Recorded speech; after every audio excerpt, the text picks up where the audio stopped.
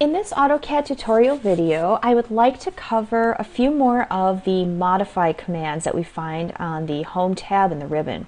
And that would be fillet and then chamfer.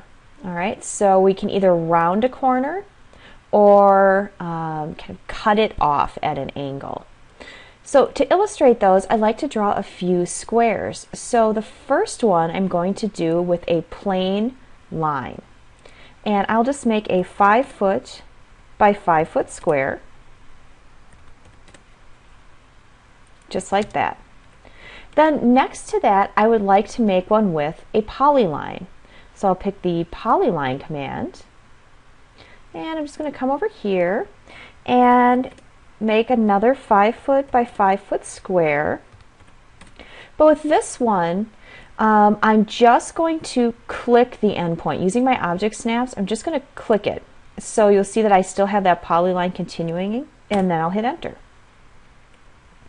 And then the third one I'll do with a polyline again, but this time I'm actually going to use the closed command that we see down here in the command line. So I can type in C for close. Okay, so when you do that, this polyline square is actually going to react a little bit differently to these commands than the one in the middle that I just use object snaps to close. I'm going to use copy right now, select all three of these, enter, and just make a copy of those to put down below. So I have basically 2 of each, 2 with the line, 2 with an unclosed polyline, and 2 with a closed polyline.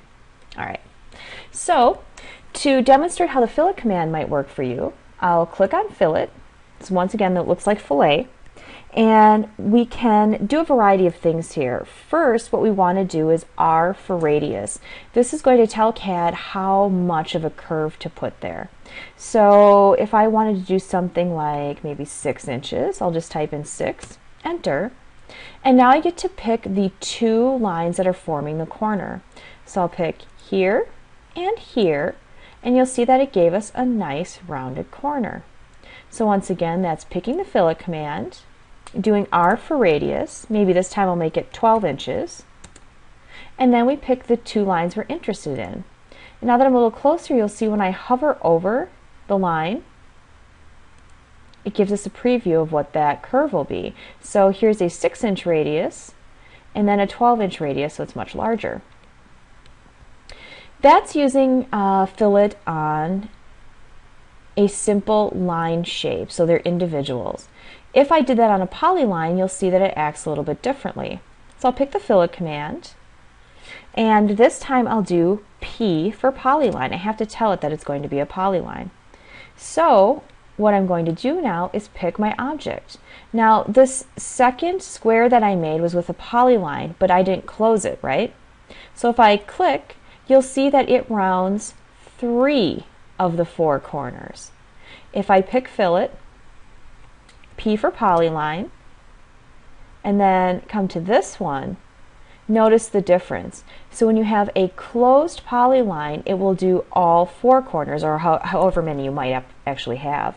But here it left this one because it wasn't closed. So that's a significant difference between using object snaps or measurement versus actually closing it, which is something you can go in later to change if you need to, using something like join or p-edit or whatever it might be.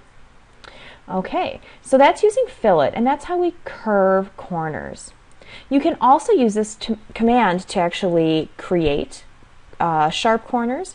If I use fillet and do R for radius and type in 0, notice that I can then come in, pick these 2 lines, and it actually previews where that corner is going to be, and it put a nice 90-degree corner here. So then I could come in and actually delete out that circle, for example. So I can actually put in a nice sharp corner or remove it with the same command. Below that, we actually have chamfer as well, and that's the same basic process, but you have to be a little bit more specific with your measurements.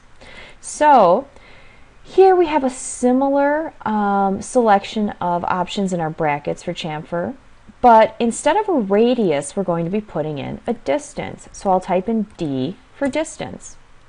So what you need to do is actually say the distance on each side it's going to come in from the corner. So to do something obvious, I'll do 10 inches for my first distance and then 5 inches for my second distance. Then when I do that, if I click my two shapes, notice that it's actually doing this in order. So when I hover here, you'll see that I pick that top horizontal line, so it's coming in 10 inches from the corner on the top and then 5 down here. So we have 5 inches and then 10 inches here.